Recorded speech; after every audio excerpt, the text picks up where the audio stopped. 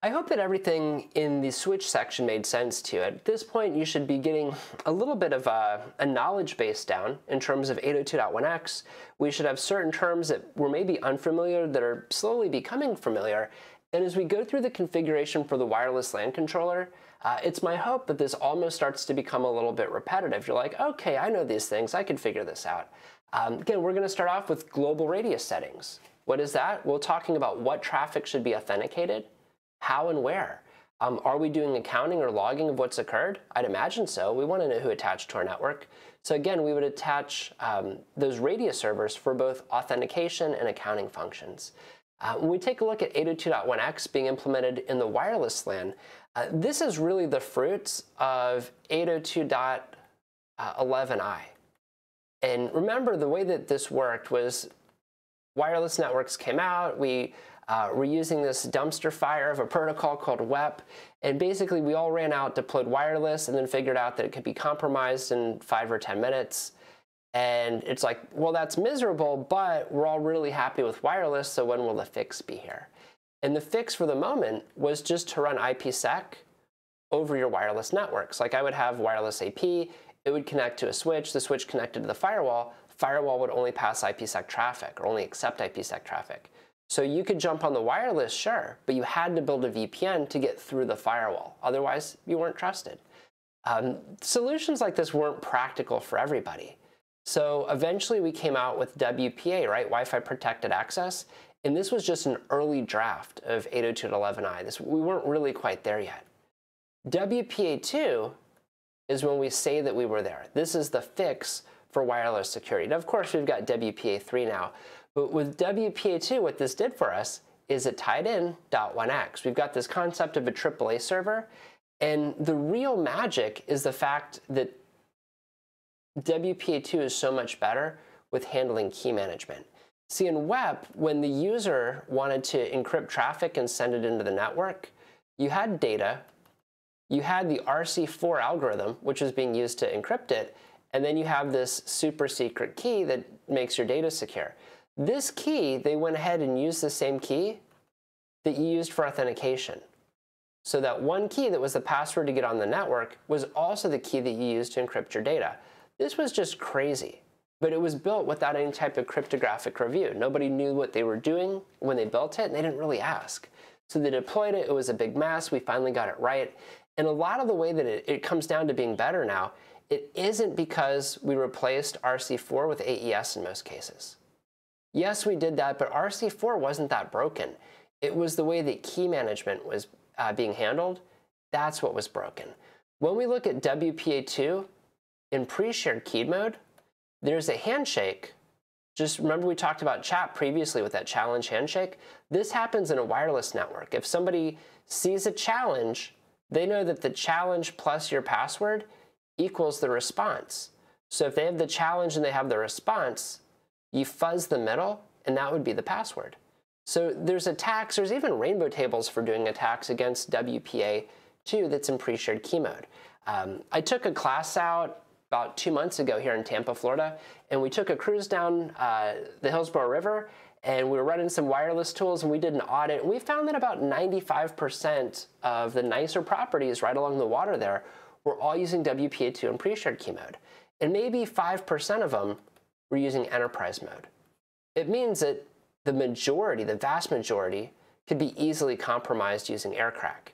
Now, the enterprise folks, they're much more secure, but to do so, they had to implement a AAA server. And this is where most people go, I've got to implement what? And they just stick with pre-shared keys. So we'll walk through how complicated or not complicated this is to set up. I don't think it's too bad. Here we are within the management interface for the wireless LAN controller. Easy enough, straightforward, it's just a GUI. Under AAA, under Radius, here we are in authentication, and we're adding a new authentication server. The servers have an index or priority, so which one should I try in which order? Here's the IP address. It could be v4 or v6. The shared secret format, the shared secret itself. And the reason for this, remember whenever we do Radius, there's a client and there's a server. The server is typically going to be the identity services engine. The Radius client is not the user. That's a supplicant.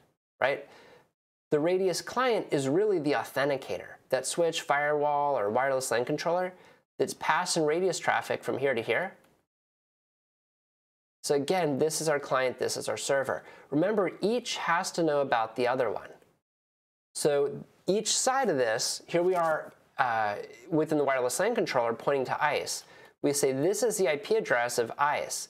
This is the password that's the same on both sides. When we send them a message, it's going to have a checksum. That checksum is built using this. That's how we're going to know that it's actually coming from the right party. It's also going to be used to encrypt the password. So if a username and password is sent to an intermediate device, that password is going to be relayed. We want to make sure it doesn't go by in clear text. The rest of radius, you can see clear text. So if you attach to the wire and you sniff, you'd actually see the AV pairs that are being passed back and forth. This is pretty cool. You can do man-in-the-middle attacks on just about any network, and you can actually get in there and kind of pivot this process if you wanted to see what was happening. Below, here's those port numbers. 1812 is the newer one, but you might be in a scenario where your AAA server was deployed a couple years ago. It might be on 1645. Just things to think about. It could be listening on both. So when we configure AAA in the wireless LAN controller, we can talk about different things to authenticate. What is it that we want to turn on? Additionally, what things do we want to log? So when we look at logging, this is going to be handled under the accounting section. And we'll talk about what it is that we want to log and where we're going to send those logging messages to. This is the same IP address. This is going to be your ICE or other AAA server. But remember that the accounting happens on a different port. 1812 is for the authentication and authorization. Remember, that kind of happens in one fell swoop, like an ICMP echo request kind of coming and going real fast, or a DNS lookup and response. This is just like that. You threw it like a tennis ball at the wall, it bounced right back to you, and it's got those AV pairs in it, which is really pretty cool. That all happens on 1812. Just pointing out here that 1813 and the legacy port of 1646 are what's going to be used for accounting. If you want to get fancy, remember that IPsec can work in tunnel mode or transport mode. Transport mode is from host to host, so we could actually protect this traffic if we wanted to, our accounting logs.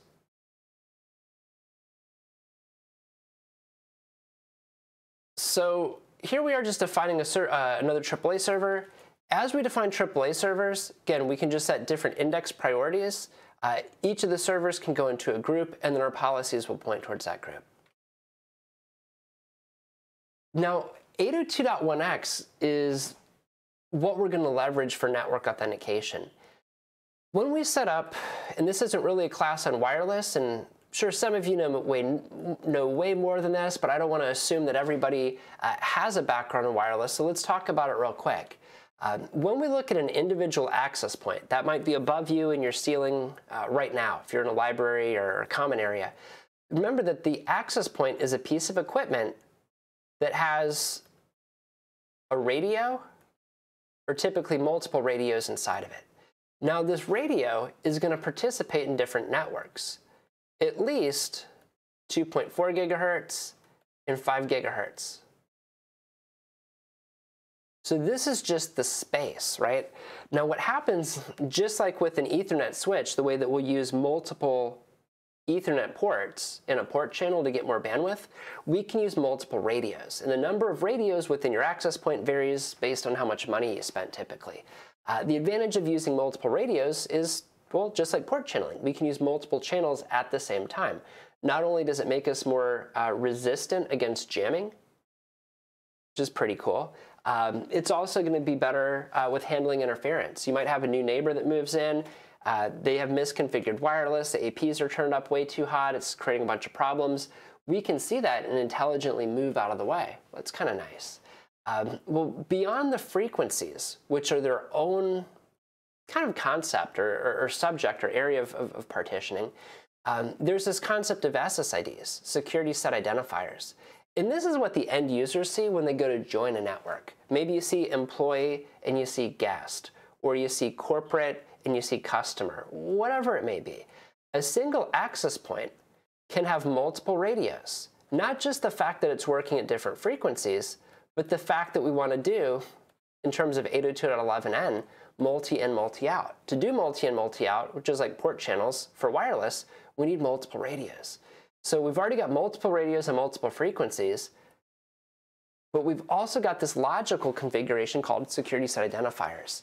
We typically think of that as the name of the wireless network, again, like employee. But what this is going to do is it's going to dictate the frequencies that we work on. Maybe employee is only available in 5 gigahertz. It's possible. We can also set the authentication method. So maybe the SSID of guest is simply going to use a web key. And you say, Ryan, that's a horrible idea. And I go, well, it's just for guest access. That's what we're going to use. It's simple. It's backwards capable. People can use really old crummy devices here. Alternatively, I could have all my guests authenticate with the temporary username and password and implement 802.1x. Just depends on how complex I want to make this. So what frequencies do we want to work at, 2.4 or 5? What channels within those frequencies do we want to work at? What speeds of connectivity do we want to allow? This access point may allow 1.2 gigabit per second connections, but I might only have a 1 gig pipe coming into it. So I would want to rate limit those users much lower. So lots of options that we can kind of tie into our logical construct called the SSID. Again, one of those is the authentication type. And this is where I typically say, OK, WPA2 for enterprise, and then for my guest, just regular WPA2 with pre-shared key. And then all we do there is try to change the key as often as we can. So here we are looking at the AAA servers that are going to support this group. So OK, we're going to use .1x. That's fine. How are they going to authenticate? Here we are with our list of servers. Pretty cool, right? For authentication, use 1812. For accounting, use 1813. And we just check these off. Server 2, server 3, server 4. Together, those will go into our server group. So under the Advanced tab, you'll find that you've got the ability to perform what's called AAA override. If we want to change things that are already existing on the device, that's what we call override. So remember, the second A in AAA's authorization, when authorization parameters are returned to the authenticator, and this is in the format of radius AV pairs, what do we do when we've got existing information hard-coded on the device and this new dynamic information that just showed up? Well, if this is enabled, we believe the dynamic information.